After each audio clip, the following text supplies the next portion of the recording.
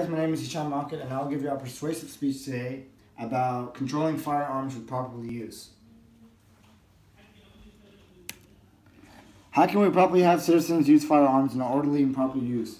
The first thing I said is let's raise up the age to buy a gun to 21 instead of 18. Most mass shootings that you've seen are people that are underage and are able to find ways to get their hands on guns.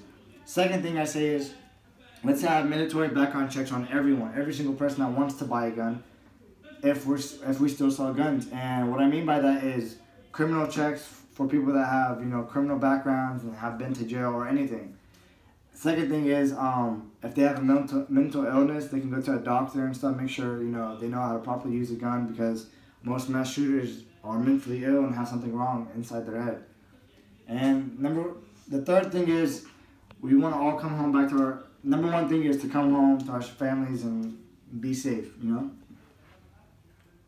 Third thing is, firearms are deadly and unnecessary. Did y'all know the U.S. leads all countries with the most mass shootings, which isn't a good thing. We don't want to be recognized by that, and one way we can fix that is by reducing gun purchases, or just cut off guns in general. If this problem is not solved, more mass shootings are going to happen. And not just hundreds of people are going to die, thousands of people are going to die, and no one really wants that, and that's not good for the future of our generations. Fourth thing is the ways we can prevent mass shootings. Like I said, the first thing we can do is stop production of guns and only sell to the military. What I mean by that, well, who protects us? The military. So they should be able to have guns, to fight against other countries.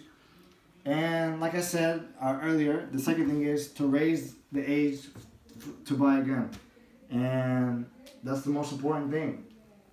Or just completely cut off guns in the U.S. The third thing, like I said again, let's have background checks at minimum. If they don't prohibit buying guns. So let's have background checks over mental illness and any psychological problems, as well as criminal background checks.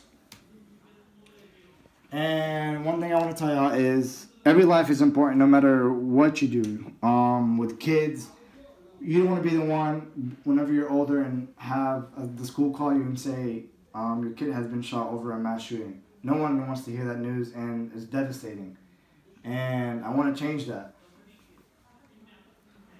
Every life is important. Like I said, a change in each community around the U.S. would happen if my plan is adopted. More smiles, less deaths. You wouldn't have to worry about your safety when in public schools, and when you're in public, or your kids whenever they're in school. Third thing is, let's prohibit guns. Let's just let the military be able to have guns for future wars, if we do have wars, or just in general for safety. But for us, we don't really need guns. We have bats, tasers, pepper spray, any weapon that wouldn't kill someone but would protect you if you don't feel safe with a gun at your house. And there's another way. No more guns, less deaths. Plain and simple. We continue to have mass shootings because of irresponsible people that own guns, and that isn't okay. So guns should be prohibited, or the age requirement should go up, including background checks. You don't want your family members to die. No one wants their family members to die, like I said. And the number one reason I made this speak for y'all is because guns are deadly, and there's no other way to solve them out unless we just completely cut it off. And this is my works cited page for my speech. And I would just like to thank y'all so much for listening to me, and thank you so much.